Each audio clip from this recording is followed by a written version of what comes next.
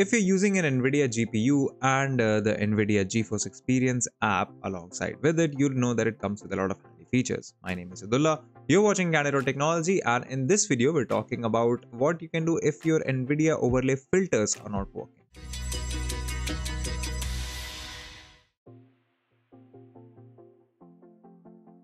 First thing that you have to do, the absolute first thing, is to check whether or not your game is supported by GeForce Experience or the Nvidia app. Now, I'll put a link to this page in the description below, but basically you can check, you have a list of all the games that are supported here, whether for optimal game settings, photo mode, freestyle, highlights, and optimal application settings as well.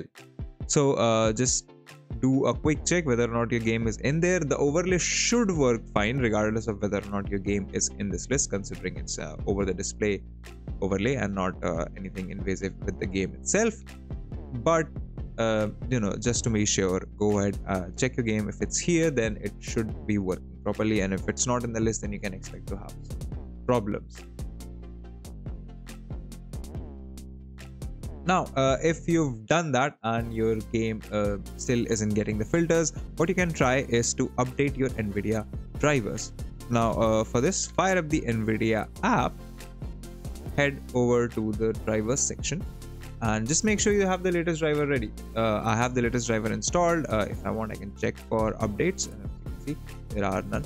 Also, make sure that you're using a game ready driver and not the studio driver, because that can actually make one hell of a difference when it comes to situations.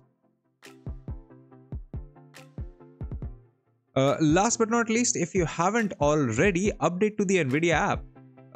You will find the link to this in the video description. But essentially, this app now replaces GeForce Experience, and it gives you a much better experience while doing so.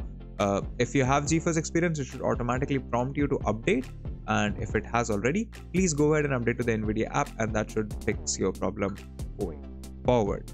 If you like this video, consider subscribing, give us a thumbs up, press the bell icon, and tell us in the comments below what more such content can we make for you. If you'd like to know more about tech, visit our website Candid.Technology, follow us on social media, follow me on Instagram or Twitter, and we'll see you in the next video.